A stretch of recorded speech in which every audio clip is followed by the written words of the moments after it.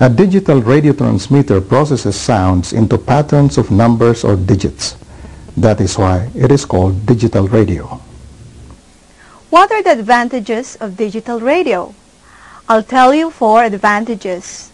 First, it improves radio signal. Digital radio has the potential to deliver CD quality sound. Second advantage, it delivers interference-free signal whether in fixed or mobile environment. With digital radio, tuning into our favorite program will be hassle-free whether we are inside a car or beside tall buildings. Third advantage is that it can transmit data both related to radio program and to non-related businesses and opportunities. With digital radio, radio sets will have an LCD or liquid crystal display which is capable of displaying all kinds of information. Besides the station's call sign, it can display other information. Example, about the song title, artist, lyrics, traffic, weather information, stock market quotation, and many other possibilities. Fourth advantage is the efficient use of the spectrum and lower installation and operating costs. Digital signals can be compressed, thus less bandwidth or space is consumed. Furthermore, with digital radio, a single frequency can be shared by up to 6 radio stations. The system also uses single frequency network or SFN. With this, same stations can be on the same frequency all over the country. Indeed, digital radio offers a lot of benefits for broadcasters as well as the listeners. Another exciting broadcast innovation is called online radio. Radio broadcasts from any part of the world can now be accessed through internet. Broadcasts can be made interactive and may be supplemented by other services and information available in the internet. Speaking of computers, we also use PCs in the production of radio program materials. Look at this. To write the date of the test, that is today, November 11th.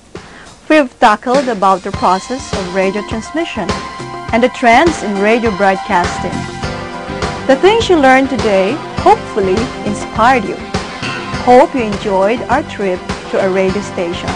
Bye!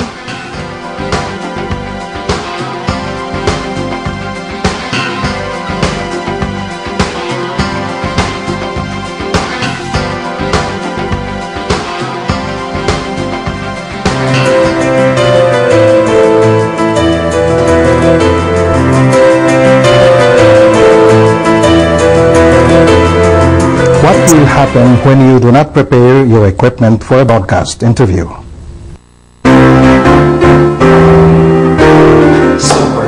Mrs. Tan, thank you for that interview. I'm sure our listeners will be very happy with what you have to say. Okay, you're very much welcome. Do you think you can listen a little bit to the interview? That would be no problem. Let me check. I'm sure I have extra batteries here. So What's that? Oh, that was my two-way radio. Why would you like to listen to the interview now? Let's wait for it on air. It would be a surprise. I'll get back to you, Mrs. Tan, on Tuesday. Bye. Okay. If you have to interview, be sure to check if the batteries of your recorder are charged. Better if you will also bring extra fresh batteries. Remember, you may lose a good interview by overlooking minor details as such. Many people will benefit from our housing program.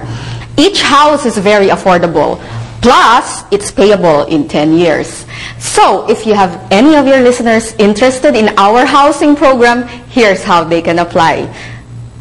What's wrong?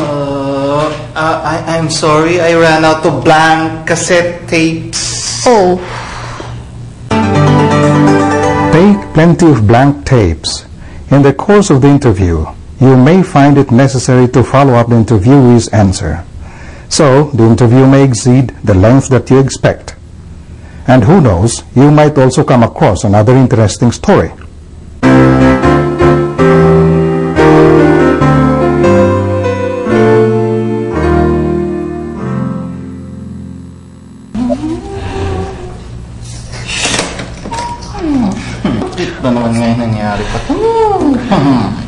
Hey, mister, do you think this is going to take long? I'm sorry, but I do have an appointment at this time. I have to go.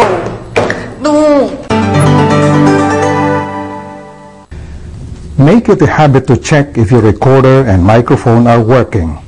It's very frustrating and embarrassing to discover that your equipment are out of order when you are there just about to start the interview. How well do you conduct an interview?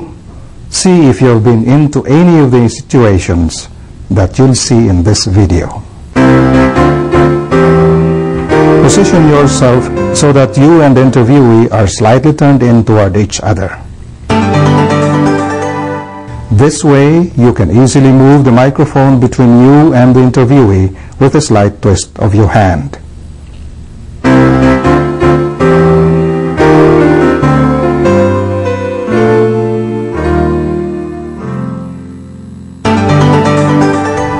Don't ram the microphone down your interviewee's throat.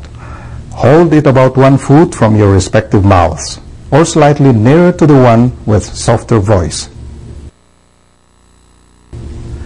But do not also hold the mic too far away from you or the interviewee's mouth. You will pick up unwanted surrounding noises.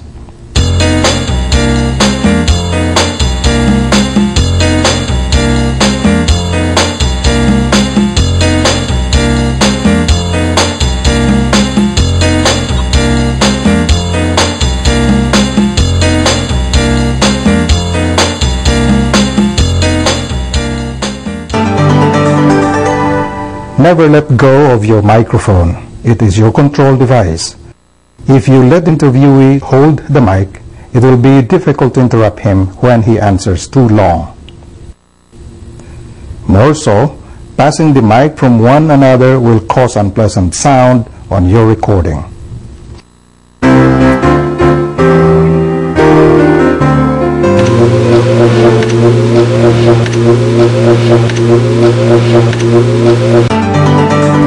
Check the ambience of the room where you will conduct the interview.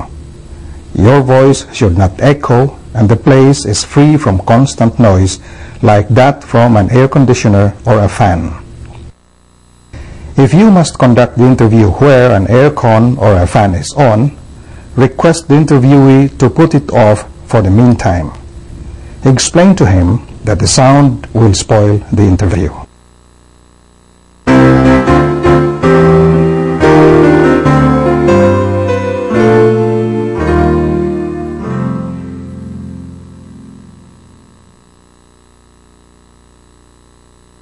Many people will benefit from our housing program. Each house is very affordable. Plus, it's payable in 10 years. So,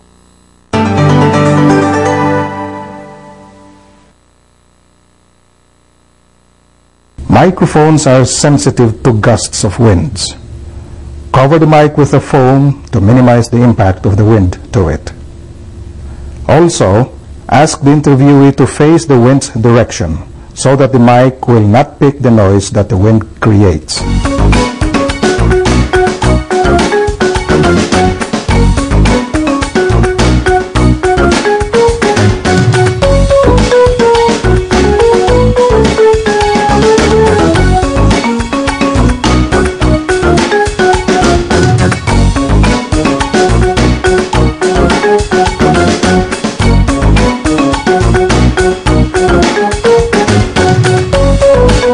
There are indeed a lot of things to consider if you want to be a successful interviewer.